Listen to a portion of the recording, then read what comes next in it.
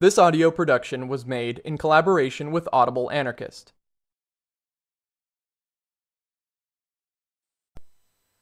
I remember in September. The Actor and the King by Ret Marut, more well known as the author B Traven. The Actor and the King.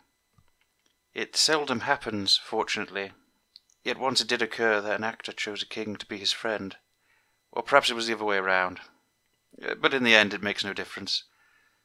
The two of them were honest and sincere friends. They quarrelled and were reconciled, as is generally the custom between true friends. For 2 years their friendship held. The actor made no more ado about this friendship than he would have done about a friendship with any other mortal. One afternoon they went strolling together in the park. The actor had played a king the evening before, but not a Shakespearean king.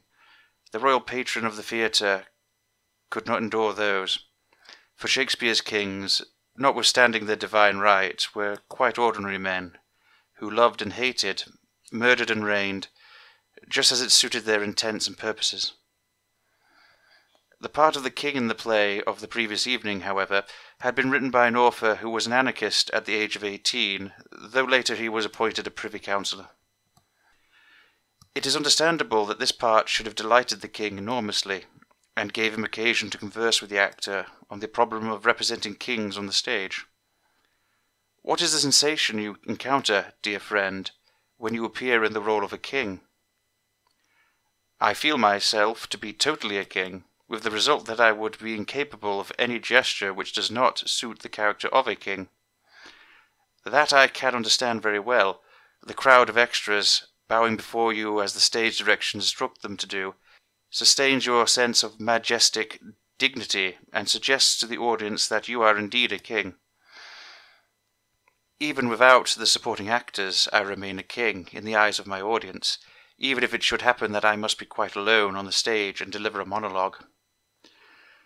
This magnificently artistic conception of the actors stimulated the king to draw a strictly circumscribed comparison between himself and the Thespian king.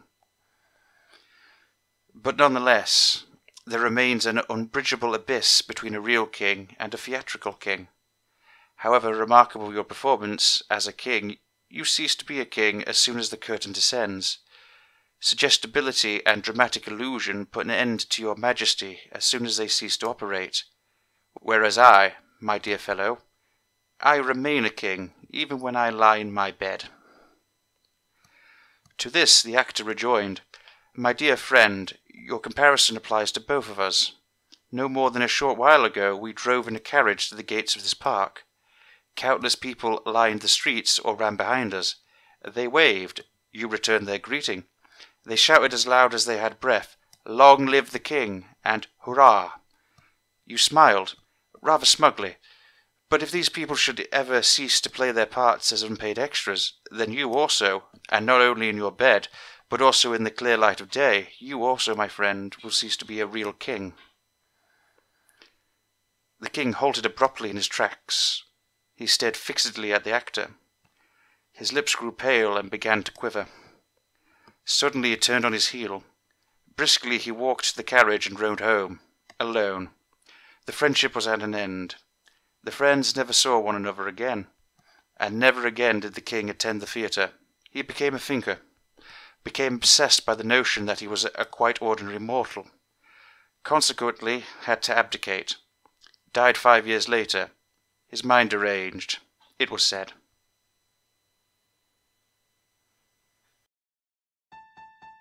This has been a production of Audible Anarchist. You can find more Audible Anarchist on YouTube.